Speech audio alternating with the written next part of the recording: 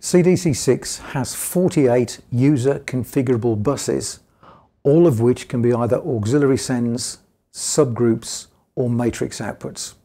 So I can configure the bus structure of the console to suit whatever my application. To change the bus configuration is very simple and also snapshot specific.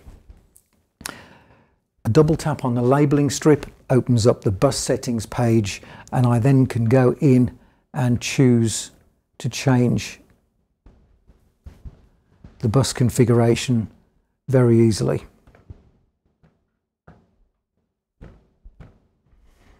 Having changed the bus structure, I then go to my bus overview screen and scroll through the outputs to view the various bus configurations. Once I've configured the buses the way I want them, I can then label the buses to enable very easy navigation. Once I've selected the bus, I select the rename option, which then allows me